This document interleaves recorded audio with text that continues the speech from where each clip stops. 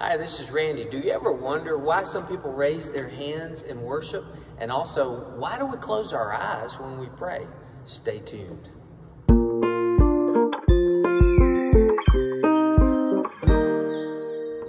Hi, it's Randy here, just coming at you with a couple of thoughts. I've been asked this recently, and maybe you thought the same thing, so I thought it might be worthy of putting out there. Why do some people raise their hands in worship and show a little bit more of that emotion? You know, do they know something we don't know?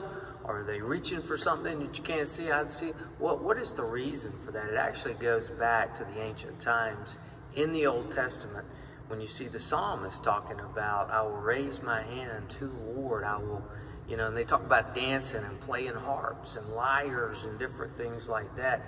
It is just a form of worship. It's not any better or any worse than what your style may be. We all have a style of worship, whether it's very quiet with our body language or whether it's very active in our body language.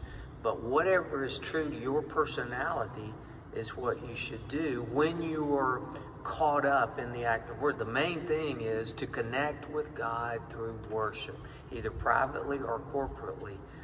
So there's certainly nothing wrong with that, and it doesn't mean any more than those others who don't do that. The other question I've had a lot is, why do we close our eyes in prayer? Is it really not, does it not count if we don't close our eyes? I'll tell you what I read. There's a lot of legends, but I think this is fairly accurate.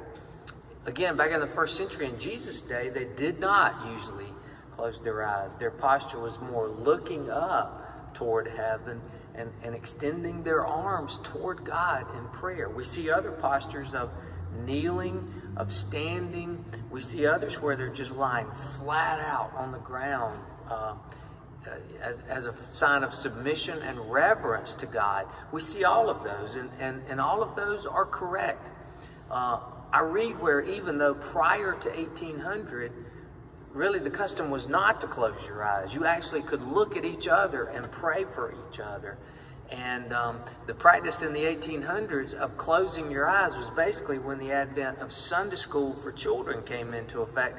And if you've ever led a bunch of children, you know, sometimes you can just get them to close their eyes. They're a little more still and a little more quiet while you're praying. And so it became bow your head out of reverence and close your eyes. It was a tool to teach children. God bless you all.